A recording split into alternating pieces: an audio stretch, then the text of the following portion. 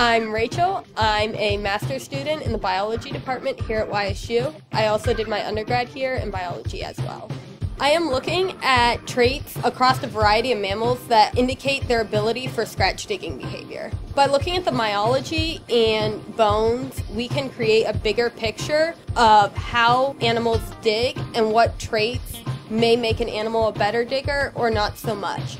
I really enjoy research because it is hands-on. We get the opportunity to do everything from start to finish ourselves.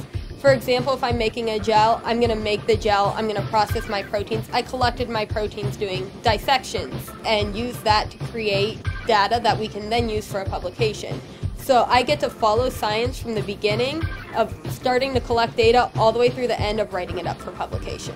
Almost every professor in this department is actively pursuing research. By working with them, you have the opportunity to work on a project that is going to be published and get your name on a publication.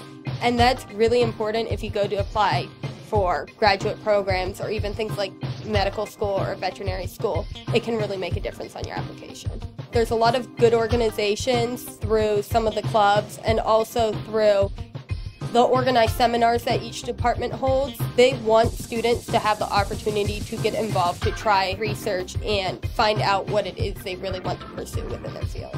We work with some of the anatomy professors. We work with collaborators from other institutions. So being able to build a network of really solid scientists has given me a step towards my future career.